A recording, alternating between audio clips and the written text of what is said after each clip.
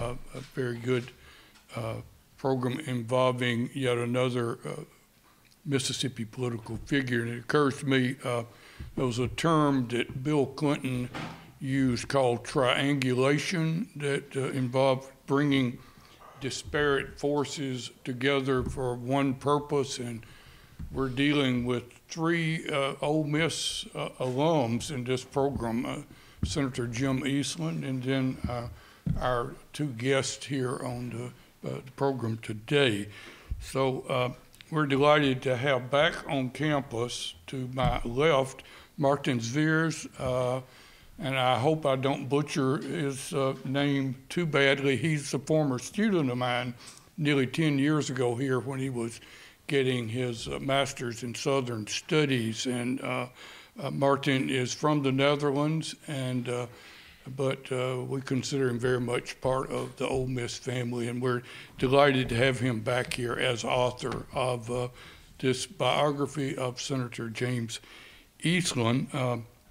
Maarten is still on the university campuses, but he's back in the Netherlands at his alma mater. I'll probably butcher this too, but the University of Groningen, if that's close enough, in the Netherlands. Maarten, great to have you back. And to the far left is my friend and Ole Miss alum, Jim Abbott, who for years was editor of the Indianola Enterprise-Tocsin in Indianola in Sunflower County, the home of Senator Jim Eastland. So I can't think of anybody better to carry on this conversation with Maarten than Jim. So gentlemen, the floor is yours. Thanks for being here today.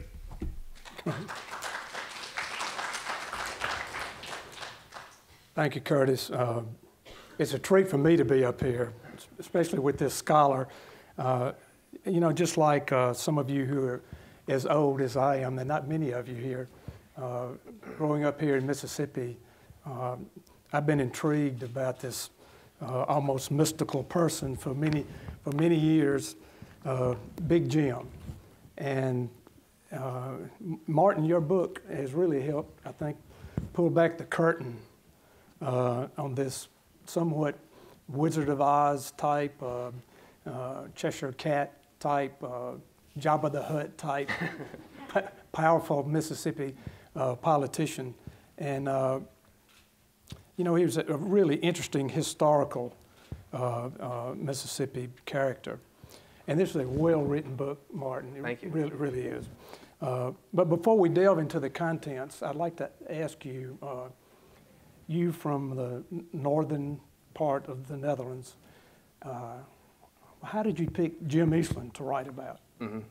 Okay, so I came to Mississippi in 2005, and I had done an exchange at the University of North Carolina in Chapel Hill, and I really liked it there. I liked the South, and so I wanted to know more about this region, and especially I'm fascinated by the political culture of the southern states, and especially its transformation from, you know, the Democrats to the Republicans, because if you think about the South right now, you don't think of Democrats at all.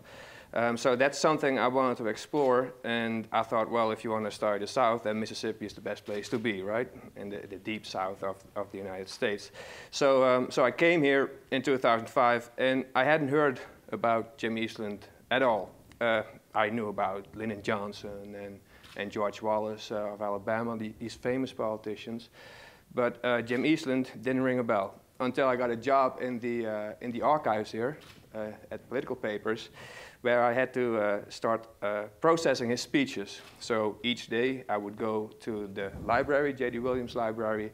I would go to the first floor, so down the stairs, and they have federal collections there. And I had to pull out the whole volume of congressional record speeches, and then I had to start copying the speeches of Senator Eastland. Yeah, so I did that for half a year. He'd been in the Senate for 37 years, so I was copying there for 2 hours each morning. And then I had to go to the archives and compare his drafts, so the drafts of his speeches, with the actual things he said on the Senate floor. And I didn't really like the job, sorry, but I learned a lot about Jim Eastland. And I thought, well, you know, this collection just opened up in 2006. This is the first time an historian has a chance to look at these records. So this was a great opportunity. And if you look at his career, he was in the Senate from 1941 till 1978. So that's exactly the period I was interested in. So all these things sort of came together with Big Jim Eastland. And then I wrote my master's thesis about him. That became my PhD dissertation. And now it's a book. So it's sort of, you know, an interest in Southern politics with a little bit of coincidence and luck mixed together. Tell us a little bit about the Eastland collection. Mm-hmm. It's here on this campus. Yeah. It must be huge. I mean, it's a lot of boxes, I assume. Where is the collection? In the library? Well, it's over at the annex where all the political papers are at. I don't know how many boxes. Over 1,000 boxes, I guess. Leo, how many? Okay, well, it's a lot of boxes, yeah. I think about 1,800 linear feet or something. Ooh. So it's a huge collection, and there's a danger right there because if you just delve in and start, you know, reading letters and don't really have a research plan, then you get lost easily. Happened to me once. I was in the archives from 9 till 5, from Monday till Thursday, and you know, and then you don't want to look at those letters anymore, and you sort of grow immune to the rhetoric of his speeches. So, so it's a huge collection. It's over at the annex, which is like northeast of the scoreboard. Yeah, exactly. Yeah, so it's over at the stadium. Yeah. Mm-hmm. Your book follows mostly his life chronologically. Mm-hmm. So could you tell us a little bit about the family? Or in which he was born, and a little bit about his early life. Yeah. Well, his father had a big plantation in the Mississippi Delta near Ruleville, and he also had a law practice in Forest, and that's in Scott County in the Hill Country. So he sort of had two home bases, one in the Delta, the family plantation, and then the house in Forest. And that's kind of interesting if you think about the different cultures here in Mississippi, right? Because there was a division between the Delta, where the big plantations were at, and then the hill country where the poor farmers were living. So, and he grew up in those two cultures. But his family was wealthy, and his dad also had a huge political network, which also helped Jim Eastland to get elected. And he goes to school here. Mm-hmm. Yeah. Yeah, he goes to Ole Miss for a couple of years.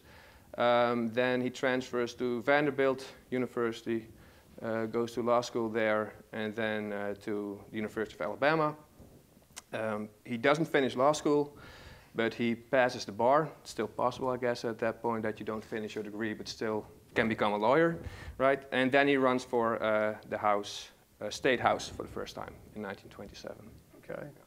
And so in 1941, he becomes a United States Senator. How did that happen? And how old was he? He's from 1904, so, darn it, 30, no, wait a second. I'm really bad at math. Like this kind of stuff I can't do, especially on a stage here.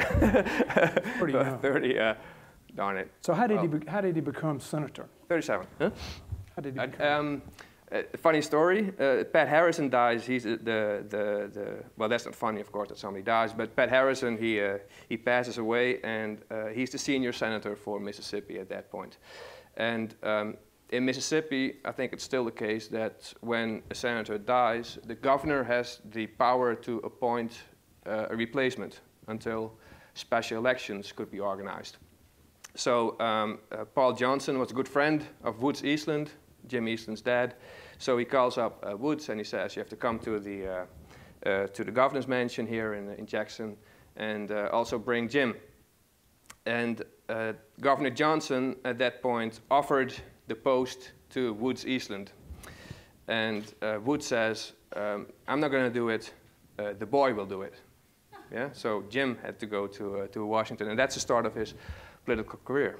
Yeah. So it's again these backroom politics that also play an important role in his further career. Yeah. You sort of touched on this, but you write that James Eastland learned the game of politics in two distinct political cultures, the Mississippi Delta and the hills.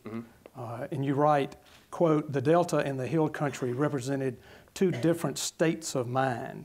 Could you kind of expound on that just a little bit? And you write that he began playing different roles, like in a theater. Yeah, yeah. This theater metaphor is kind of central to this book. It's a lot of wearing masks and playing roles. Yeah. So Eastland in Washington is a different Eastland than the one that comes to Mississippi to campaign for re-election and who speaks at these segregationist organizations down here. And I think his upbringing plays an important role in that because he is from these two distinct cultures, yeah, from forest in the hill country and from the Delta. He can change sort of his, political persona. And if you think about the political history of Mississippi, you had these rich Delta planters in the west of the country, of the state, right next to the Mississippi River, and these planters were, of course, racist in their beliefs, but at the same time, they sort of had this planter mentality. We have to be not as outspoken in our racism.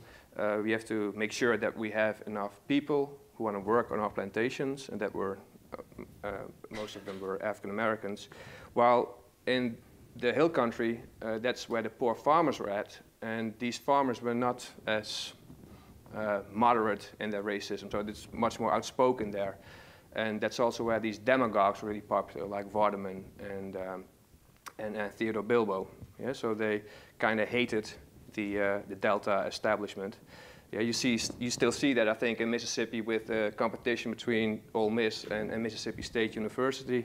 That the University of Mississippi presents itself as sort of the Harvard of the South, and Mississippi State, the folks with the cowbells, huh? That's the redneck image, and I think that also comes out of that culture.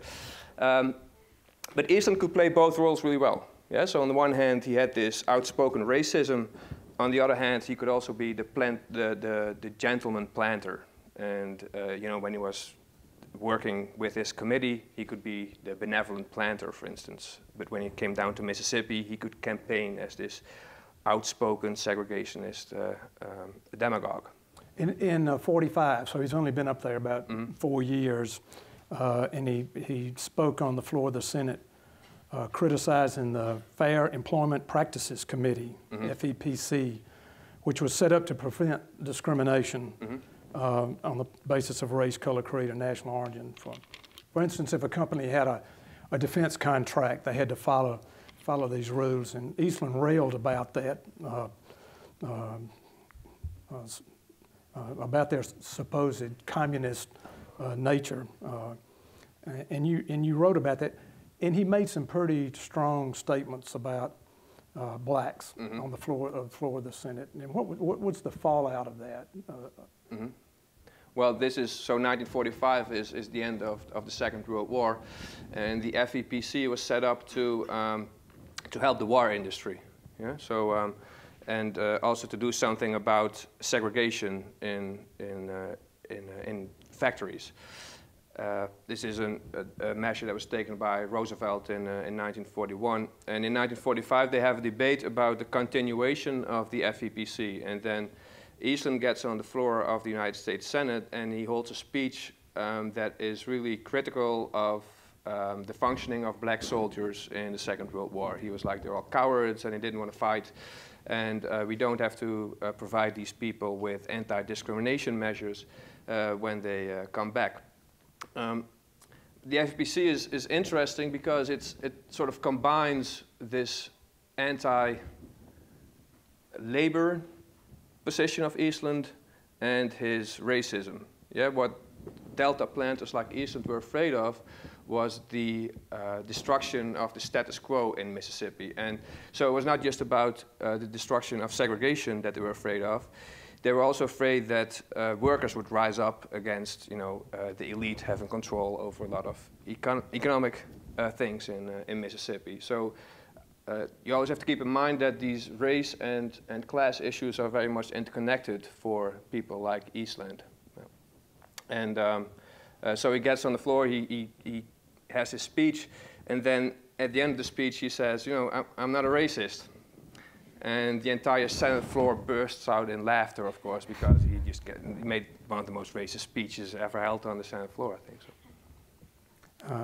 You write about the Dixiecrats and the Dixiecrat revolt in 1948. Briefly, could you explain what went on there? Yeah. And Eastland's involvement. Yeah, exactly. One more thing about the whole racist segregationist part. What Eastland believed is that, perhaps he really believed he was not a racist, but he said those things because he thought that segregation was beneficial for black people too. So you could claim that you're for segregation because he believed that this was good for black and white. Yeah, so nobody wants to be called a racist, not even people who are in favor of segregation. So that's sort of his way out. But segregation is inherently racist, of course. And that was also central to the Dixiecrat revolt of 1948. In 1948, sort of the first year that the National Democratic Party decides to adopt a really progressive civil rights plank in its platform, with Harry Truman. And of course, people like Eastland did not like this. Yeah? Eastland was in the Democratic Party, which was a dominant party in the South at that point, coming out of Reconstruction. And so Eastland and the whole Mississippi delegation walks out of that convention. They're waving the Confederate flag, and they walk out of the convention hall into the pouring rain. And they regroup 2 days later in Birmingham, Alabama. And that's where they organized their own party, the States' Rights Democratic Party. And these Dixiecrats thought that they could organize the South, so the 127 electoral votes of the southern states, and that they could so that they could decide the presidential election. Yeah, so they were trying to play a kingmaker role in that election, and that doesn't really work out. They only win 5 states, and that's the end of the Dixiecrat revolt. But again, the Dixiecrats were a party that was very much into segregation, but also very much into free enterprise and as less government interference as possible. So with the States' Rights Democrats, you again see this fusion of economics with racist policies. In 1954, the Supreme Court hands down the Brown versus Board of Education decision, declaring racial segregation in public schools as unconstitutional. You document how that provided a big boost to Eastland's career, an irony, you say. Talk about that just a minute. Okay, so after the Dixiecrat revolt of 1948, Eastland returns to the Democratic Party. Yeah, and that's also the moment he realizes all these third-party efforts, that's not going to win it for us. So we have to be part of the political establishment. So he gets back into the Democratic Party, and that's kind of difficult for him because a lot of his constituents are like, okay, Senator Eastland, you campaigned in 1948 as a Dixiecrat. Now you're back in the Democratic Party campaigning for the National Democratic ticket. How does that work? So he has to explain himself a lot in 1952 with the presidential election. And he's like, well, Adlai Stevenson, the Democratic candidate, and Eisenhower, they're both good men, but I think it's important that people vote the Democratic Party so we can stay in power. So this whole party affiliation thing becomes an issue for him to explain himself. Yeah? You betray the Democratic Party as a Dixiecrat, and then you return to it, and how does that work? So in 1954, and that's the irony of that decision, of the Supreme Court decision in Brown versus Board of Education, it's the thing Eastland feared the most. Yeah, the desegregation of public education. Now little white children had to go to school with little black children. That's something Eastland did not like at all. So the thing he feared most actually boosts his career because now he can redirect these attacks he was making on the Democratic Party towards the Supreme Court, which is sort of outside the party establishment. Yeah? So at that point he can say, we don't have to worry about party affiliation anymore. It doesn't matter if you're a Democrat or a Republican. What matters most now is that you keep electing me into Congress so I can fight the Supreme Court. Yeah. So that's the irony of the Brown versus Board of Education decision of '54. In your chapter, The Politics of Compromise, you explain about practical segregationists and massive resistors. Yeah. Who were these, and in what camp did Eastland fall? Yeah. The concept of compromise is also something that's important in this book, because if you know a little bit about Eastland, and he's mostly forgotten nowadays, Eastland was known as this hardline segregationist. Yeah, he always promised, I'm not going to compromise on my beliefs.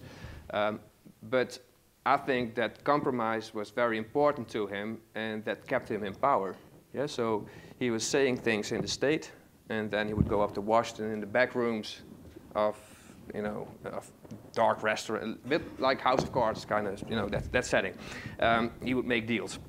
And with the politics of compromise and mass resistance versus practical segregation, in the 50s you had two factions that fought for segregation. On the one hand, you had massive resistance, which were people that believed, we have to, if necessary, we're going to abolish the public schools here. And we have to fight segregation till the end, and we have to be really outspoken about it. So that's the camp Eastland belonged to. Yeah, so these are the radicals in the fight for segregation. The practical segregationists were the people more like James Coleman, who was the governor of Mississippi starting in 1955, John Stennis, the other US senator.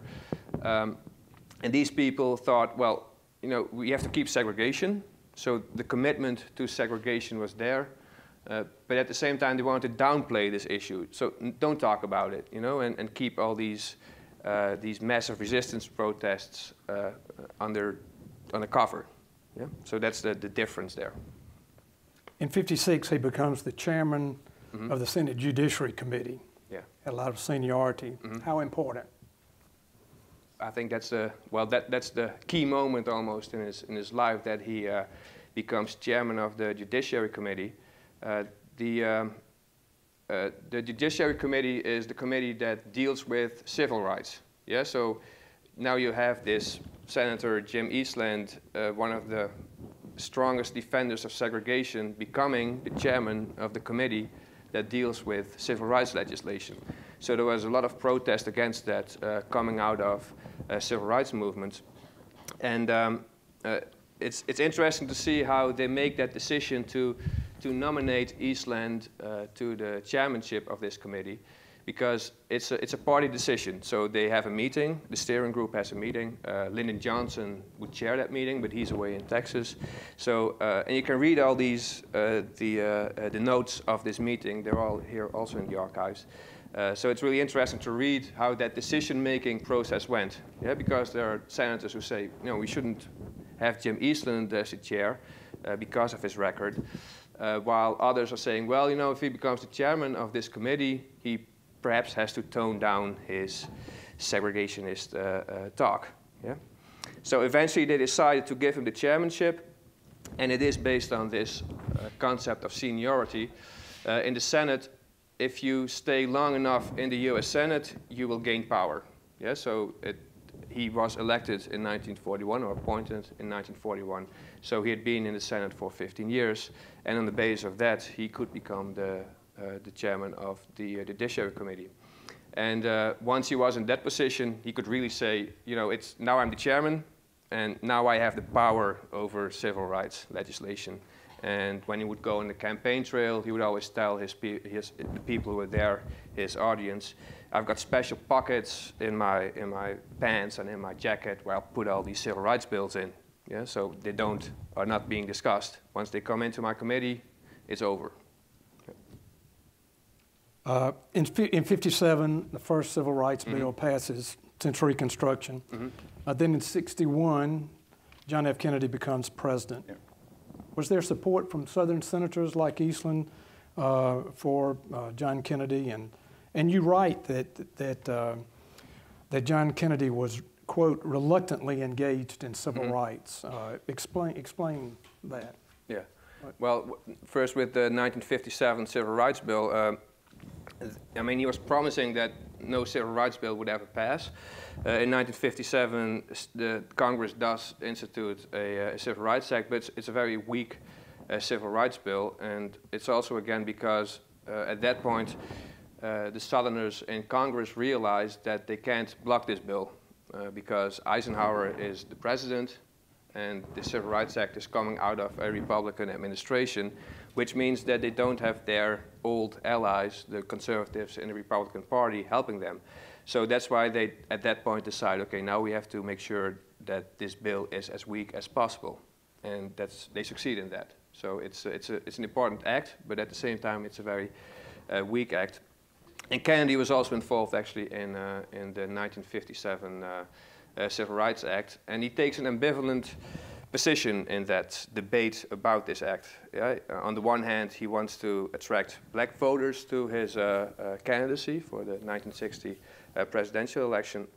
At the same time, he wants to keep these segregationists happy. And Kennedy, if you think of Kennedy, you always have this idea, you know, this is this liberal president, and sort of you know, died at his prime when he got shot in Dallas in 1963. But Kennedy was not really interested, when he became president, to deal with civil rights. He wanted to fight the Soviet Union, win the Cold War. He was much more interested in international politics and not so much in civil rights. At least that's my opinion. For Kennedy, he became president at the moment that the civil rights movement becomes much more activist in its protests against segregation at the beginning of the 1960s, with the sit-ins, the freedom rides in 1961, and the integration of Ole Miss in 1962, and then Alabama in 1963. So the feeling I get is that Kennedy, you know, these things were sort of forced on him, and he had to deal with with the escalation of civil rights protests, but the way he deals with it is weird, because he doesn't help civil rights activists, at least not at the beginning.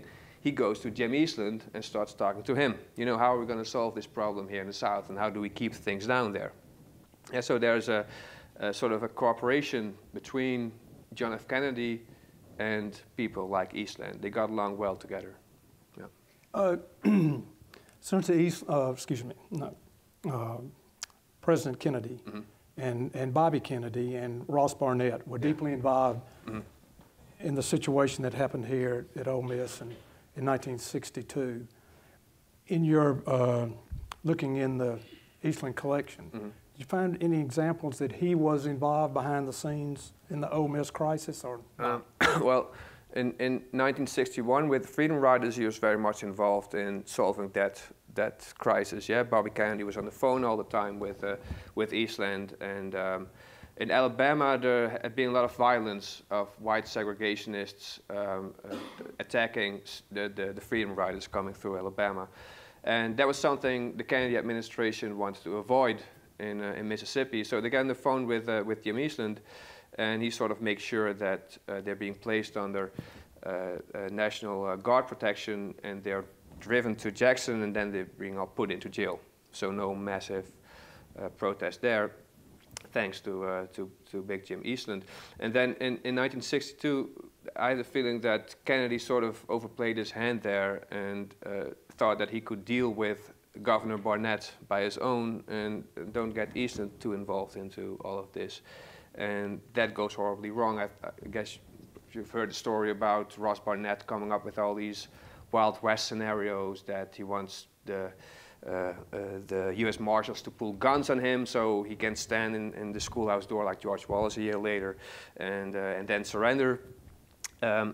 So things really spin out of control, and Eastland not only blames Kennedy but also blames Ross Barnett, you know, that he let this happen.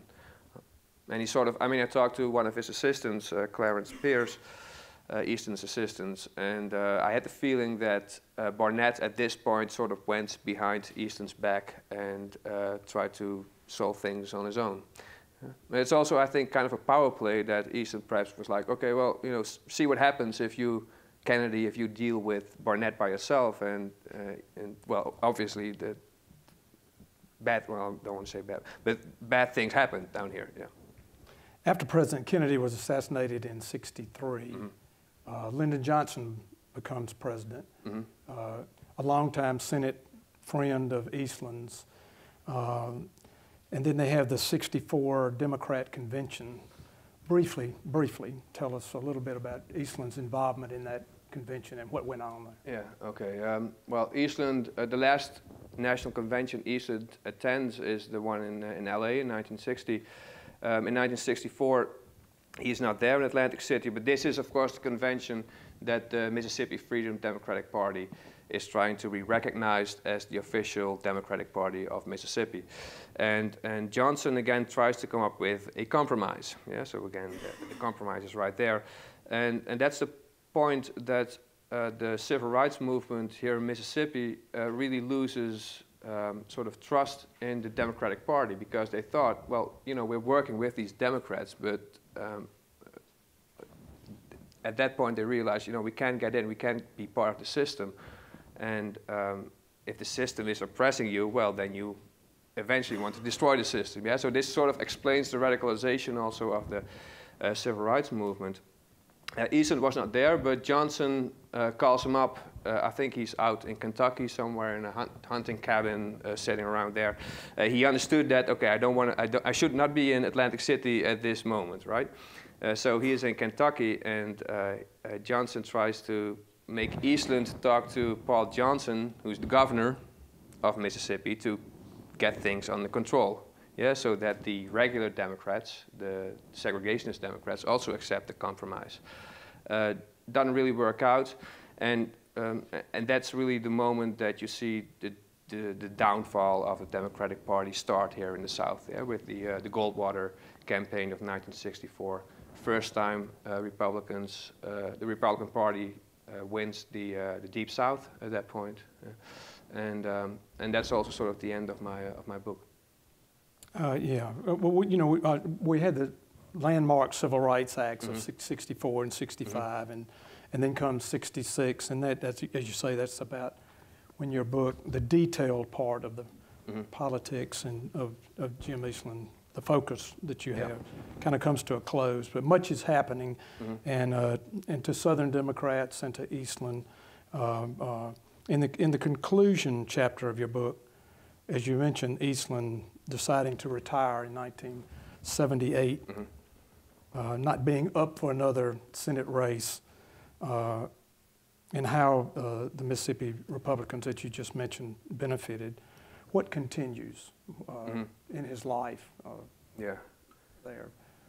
Okay, well, the book is really about the 1950s and then till the mid-1960s. And the question I'm interested in was, you know, how do these Southern Democrats stay politically effective within a party structure that becomes more liberal after the Second World War? You know, that was sort of the puzzle I was trying to solve. And I think the question is that both sides, after this 1948 Dixiecrat revolt, understood that they had to compromise a little bit. Yeah, so the Democratic Party gives into its civil rights program, and these Southern Democrats also are open to compromise behind the scenes. Yeah, so that's what the book is about. And because the Democratic Party does not really know how to deal with these Southern segregationists in the 1950s and 1960s. Are we going to kick them out? What are we going to do with them? By 1965, Eastland is really well entrenched in national politics. Yeah? He's a really powerful figure. He's the chairman of the Judiciary Committee. He's very powerful on the Agricultural Committee, and also on the Internal Security Subcommittee. So he combines all these elements that are central to white Mississippians, yeah? The defense of segregation, agriculture, and anti-communism. And so by 1965, he is well entrenched in national politics. At the same time, the civil rights movement, having achieved its biggest victories in the South with civil rights and voting rights, decides to move north and address a lot of structural discrimination that's present not just in the South but also in the rest of the United States. And then you're talking about housing and education, yeah, and those kind of things. And those problems are much more difficult to solve. And then these riots erupt in the big cities in the north, yeah, in Watts, in Los Angeles and Detroit. And that's the moment Eastland says, you know, now the rest of America sees what the civil rights movement is up to. You know, that was his idea, that the civil rights movement wanted to destroy America. Yeah, this was an un-American movement.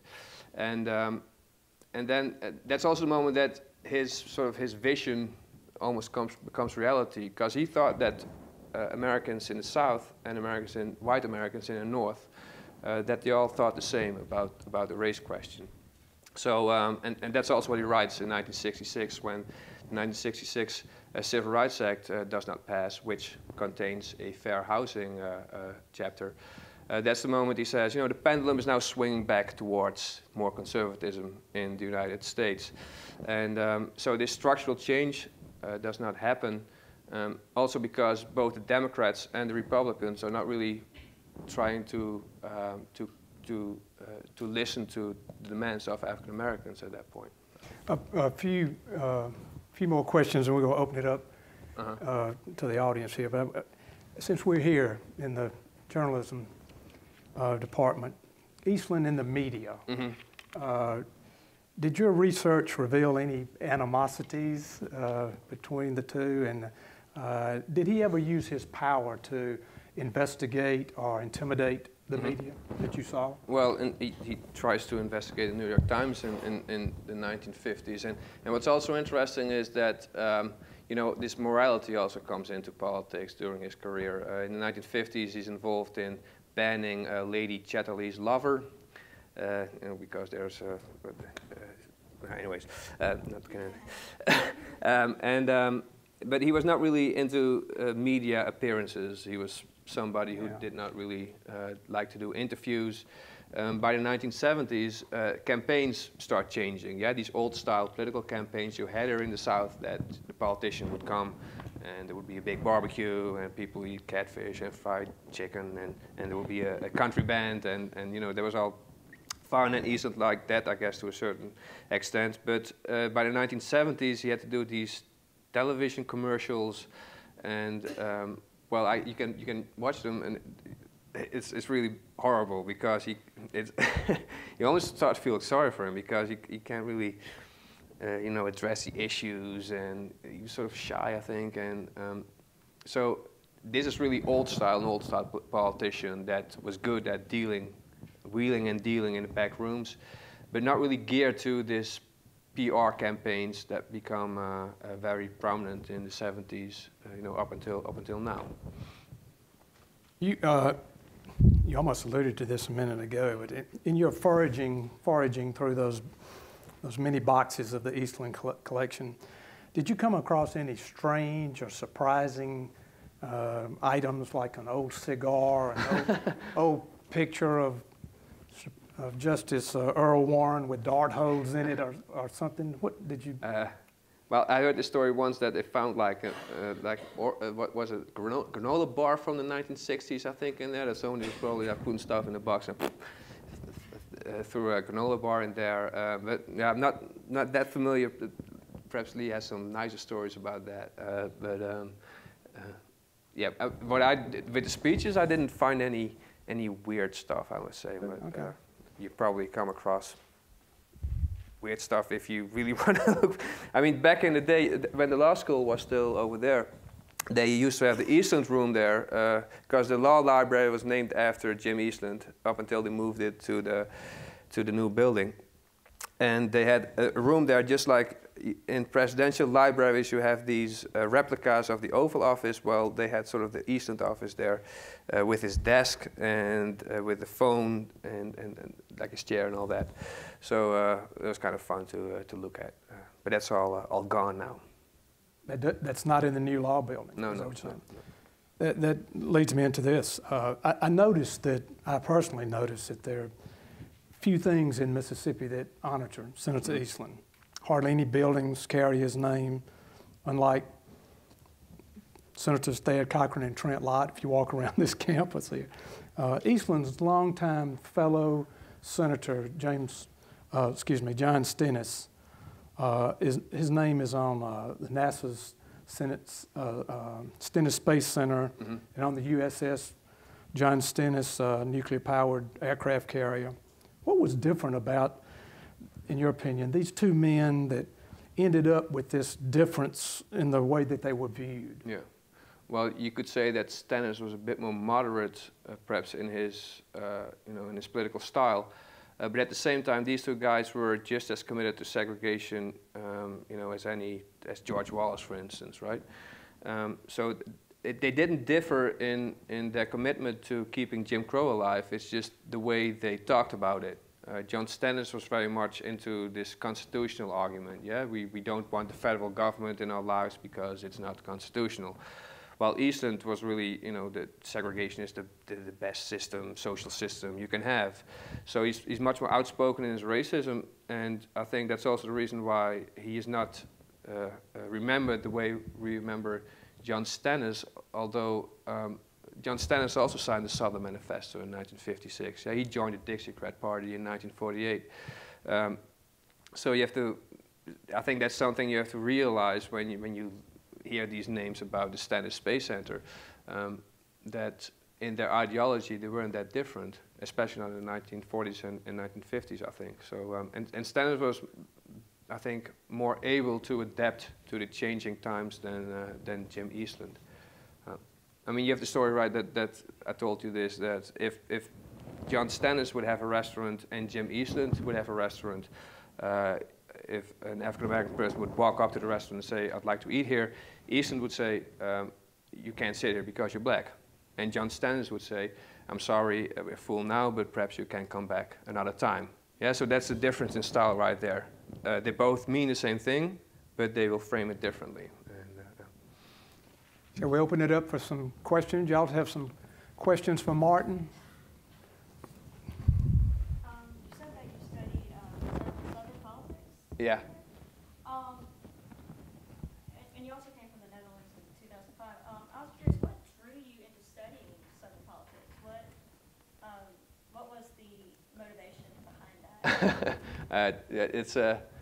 You have to go back to my childhood days to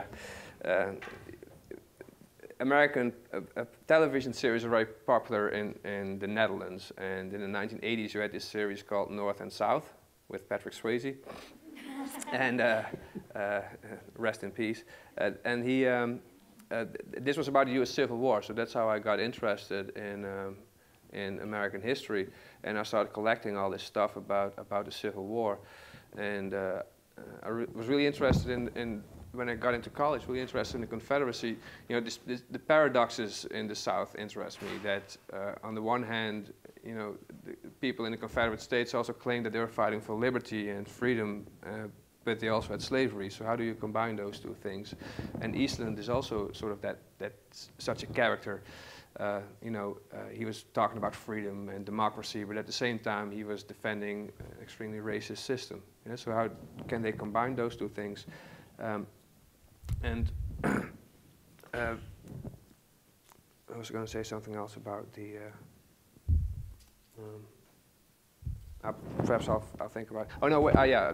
With the Democratic Party at that point, in Dutch politics, there were a couple of conservative politicians who went against the party line, and so they were kicked out of their party. And that never happened to Eastland. And a lot of these Southern Democrats could stay in the Democratic Party, although they didn't vote for their program. So that's also something I wanted to figure out. So how does that work? So those two things. He stayed in the Senate after African Americans got the for a while after that. How did he handle that, cope with that? Was he able to pick up any African American votes at all, or? Well, his last campaign was in 1972 when he was running against Gil Carmichael, who was a fairly moderate Republican, and Carmichael really tried to also attract black people to the Republican Party at that point. And he wins that election with, I think, 60% of the vote. In the 1970s, he hires, I think, one black person on his staff. And I mean, there's a story that in 1978, he's again thinking about running for re-election. And then he meets with Aaron Henry, who's the chairman of the State Democratic Party at that point, and he asks him, do you think I have a chance now? And then Aaron Henry tells him, well, I don't think so, because you have this master-servant relationship to black people here. And that's the thing I was talking about a minute ago with John Stennis. I think he was much more able to because he was not as outspoken in his racism, that he could attract the African American vote, which becomes very popular important in the 70s and 80s, right? For Southern Democrats, that they are able to form these biracial coalitions of not just white people but also black people. Any other? For 50 years, there have been stories growing out of the early days of the Kennedy administration when Jim Eastland was chairman of the Judiciary Committee and in a position to block any of the nominations for a federal judgeship. Mm-hmm. The Kennedys wanted very much an appointment for Thurgood Marshall, one of the leading civil rights lawyers. Mm-hmm.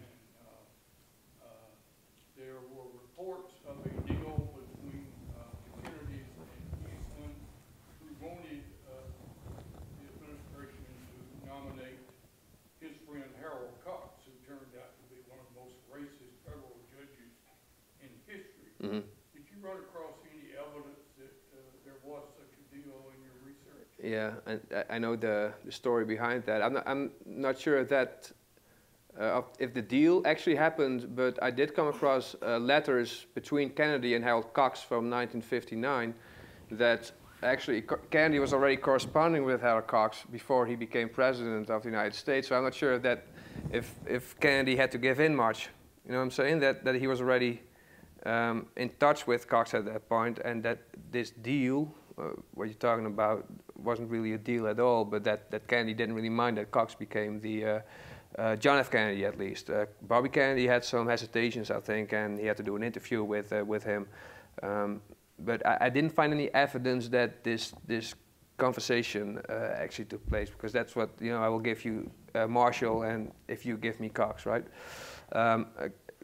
Eastland, that's another story, that he was also rewarded because he did such a good job on getting that omnibus judgeship bill passed right at the beginning of the Kennedy administration. So that's another way to look at it. Among the people who promoted that story, no less a historian than Arthur Schlesinger Jr. Mm-hmm.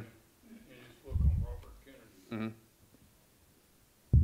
It's not an idle rumor. No, no, but what I'm trying to say here is that what John Kennedy is that he was not as opposed to Cox as perhaps Arthur Schlesinger tries to picture here. You know, Schlesinger was also very much involved in the Kennedy administration, of course.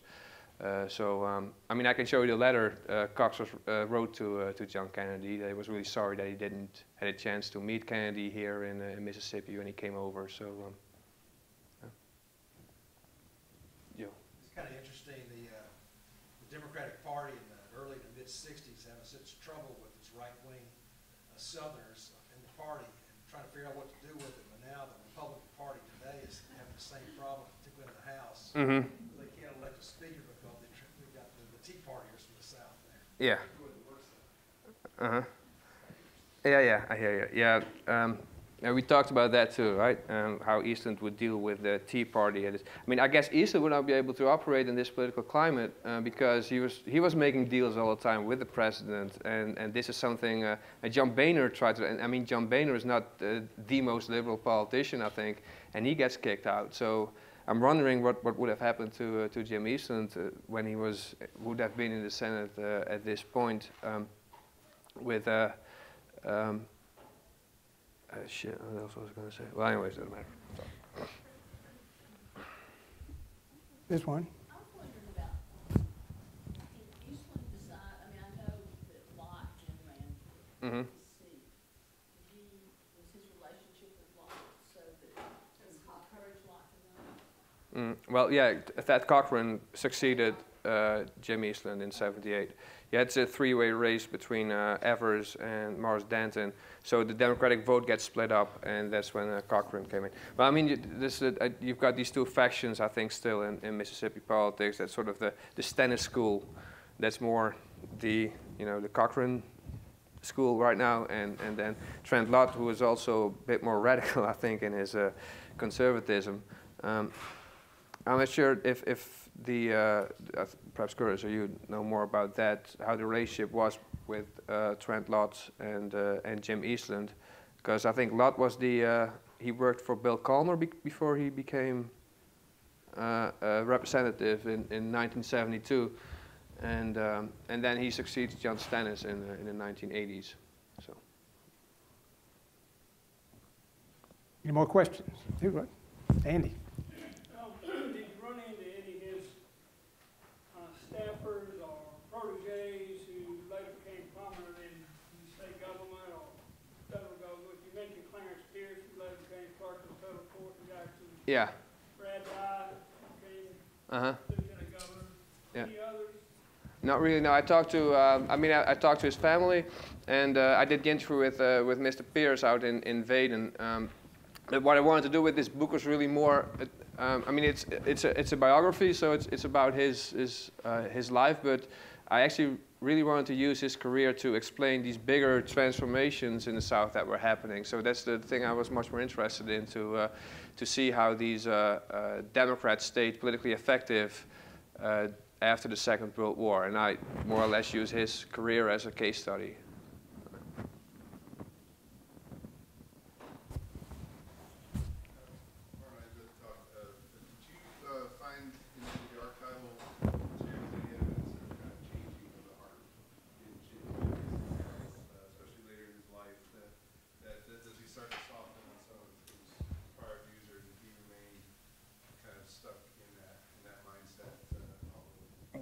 Well, I think he stayed. George Wallace has that moment that, you know, this road to Damascus kind of thing, that I did everything wrong and please forgive me, and that he sings "We Shall Overcome" in the 1990s with in this African American church. I don't see Eastland doing that, and I think at the like one of his last interviews, did you do that interview, Joe? That he said, "I voted my convictions on everything," you know, yeah, exactly. I wouldn't change anything, and so it's. I don't think he had a lot of regret about his political career. Yeah, so he wasn't really concerned about his legacy, I think, or that he looked into the future and how will I be remembered. He was thinking as a Delta planter, I think, and that was also his passion. Yeah, at the beginning of the 1950s, he actually wanted to return to the plantation and take up farming again and get out of politics. So that was his priority, and that mindset, I don't think that really changed.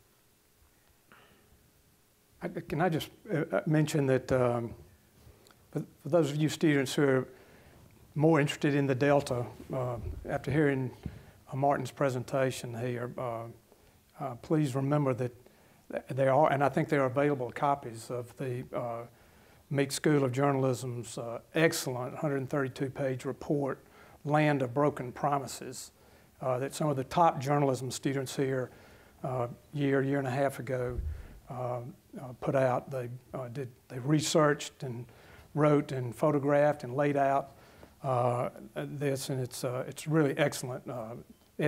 Editor instructor Bill Rose was kind of the leader of that project, so if you're interested in it. And Sunflower County, since we really didn't say at the very beginning, is kind of between Washington and Bolivar County, Greenville, Cleveland, and Leflore County, Greenwood.